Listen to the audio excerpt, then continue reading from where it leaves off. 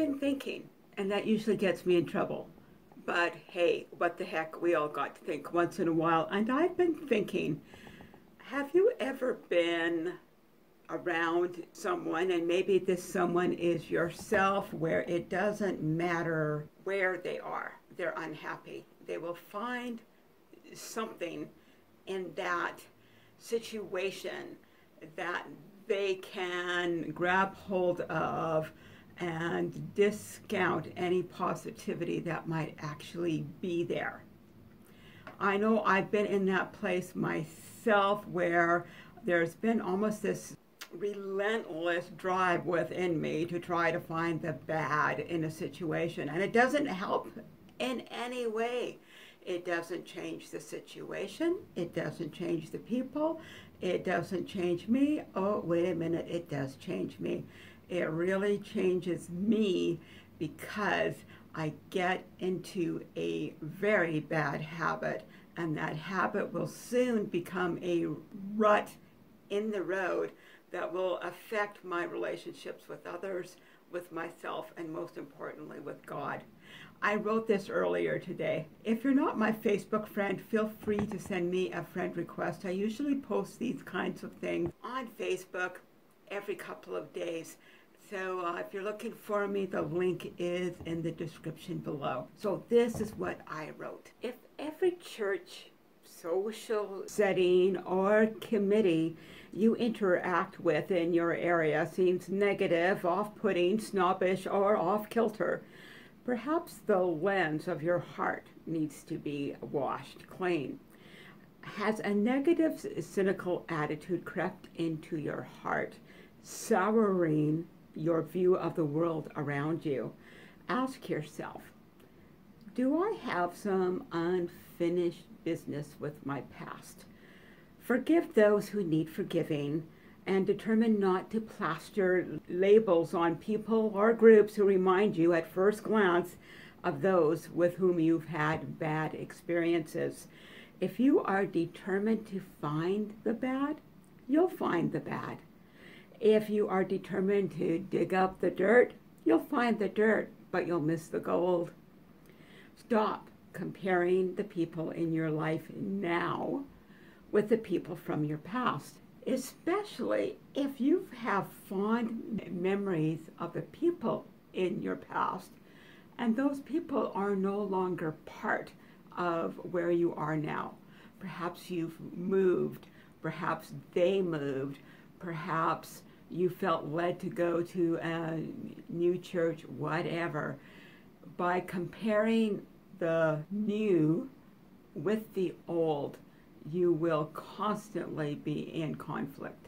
Stop expecting to harvest the same crop in the new land you're in right now. There's different seasons, and there's different things that you plant, and there's different things that people bring into your life at those different seasons in your life.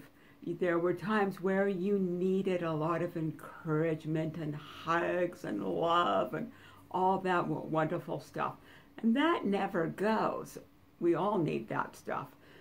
There could be times in your life where people have come behind you and given you a push to get you going, to get you out of a place that a nice, soft, comfortable hug would have never gotten you out of.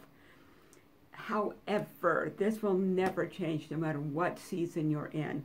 If you plant positivity, openness, and expectations that something good could pop up in your life at any moment, you'll enter into new situations clear of past filters. So I'm going to leave you with this Bible verse, and I'm going to give a little bit of a different twist to it. Everybody who is a Christian has heard this verse, and it's Isaiah 43, verse 18 to 19.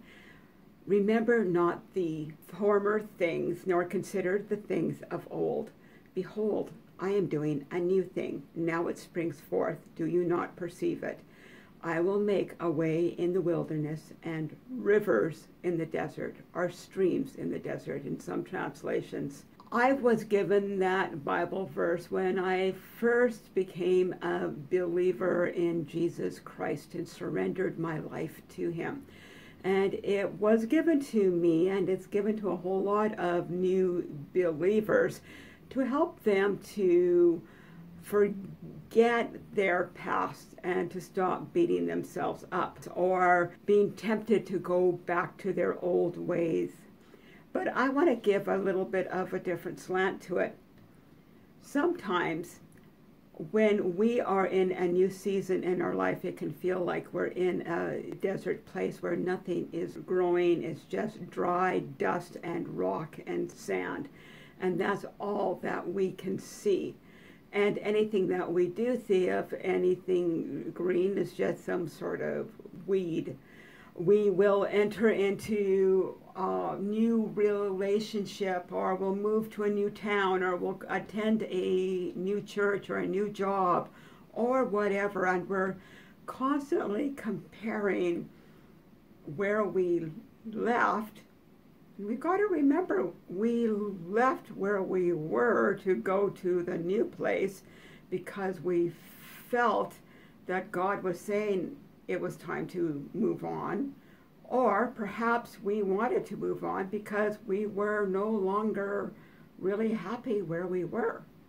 So when we are constantly looking back at our past with a sense of nostalgia, and we're always looking back at that, we are not able to see clearly where God has us now.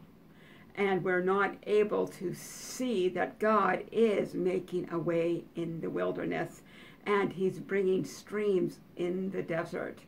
And we need to look for the garden that God is planting and that he wants us to tend now.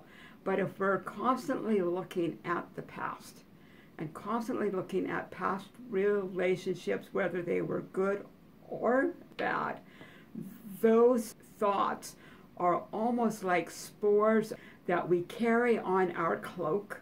I guess you can put it that way. Can you get the imagery? Think of a wool cloak with a whole bunch of little spores on it.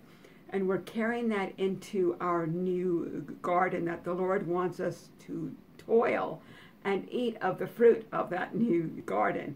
Well, what happens when we're constantly looking at the past? Those little spores from the robe that we're wearing, our past, comes in and starts to seed the garden that God never intended to turn into weeds.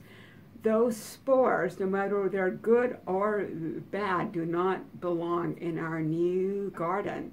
We can say goodbye to our past with thankfulness for the good in it and thankfulness that God got us through the bad in it. But we need to leave the cloak behind the gate and enter in with fresh seed and till the garden God has given us now. And we will see a bountiful harvest.